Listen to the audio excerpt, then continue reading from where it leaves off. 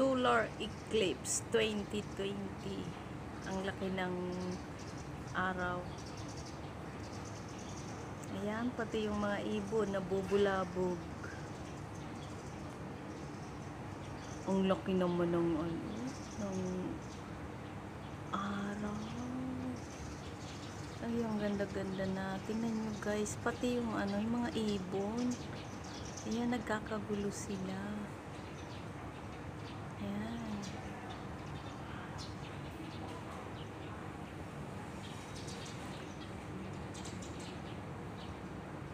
Bilog na bilog ang araw. Laki naman ang araw na to. Nagsama na yung araw at ang buwan.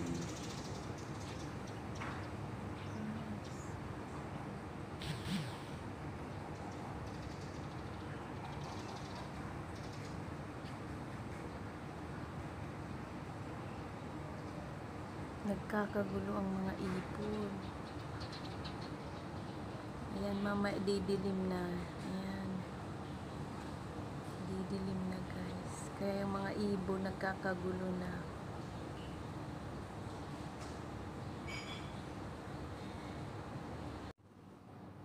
Ayan guys, bilog na bilog ang ating munting araw. Ayan, solar eclipse. Ayan guys, bilog na bilog.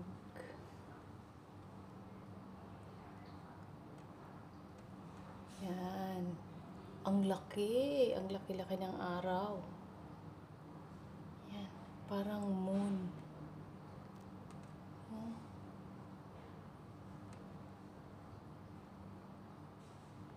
Grabe. Laki guys, oh. Ayan. Makulimlim na siya guys. Makulimlim na. Ayan. Ang laki. Grabe. Ayan. Ang ganda guys ng view.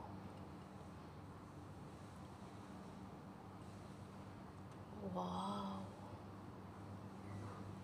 Kakaiba naman yan. Tingnan nyo guys yung mga ibon, no?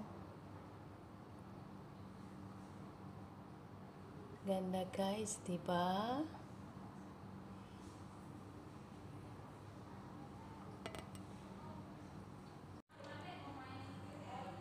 Ayan guys, ang ating solar eclipse 2020 dito sa Kuala Lumpur, Malaysia. Ayan, ang laki-laki guys ng ating araw. Ang mga ibon guys nabubulabog. Ang ganda guys ng view guys. So, parang may volcano. Mayon volcano. Ayan, may clouds siya na black color. At sa dulo ay kulay blue. Ayan guys, tingnan nyo guys yung mga ibon guys. Nabubulabog sila guys kapag tuwing may solar eclipse guys, ang mga ibon. Yan, nagkakagulo din sila.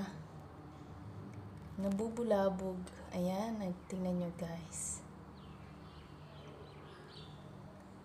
Maraming ibon. Ayan, ganito guys ang nasilayan kong solar eclipse dito sa amin. Umakyat ako guys sa bintana para makakuha ng magandang view. So ayan, ang laki-laki ng ating araw. And guys, at medyo makulimlim na ang ating kalangitan.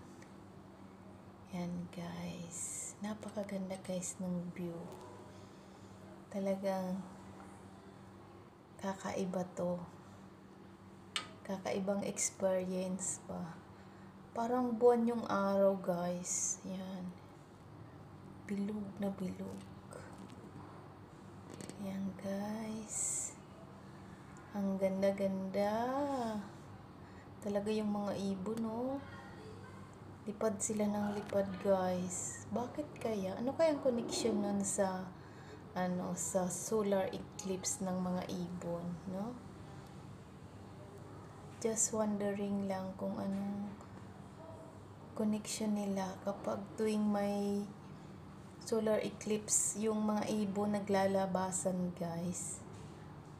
Ayan, sana nagustuhan nyo, guys, yung aking video ngayong araw, guys. Ayan, ganda-ganda ng ating munting araw.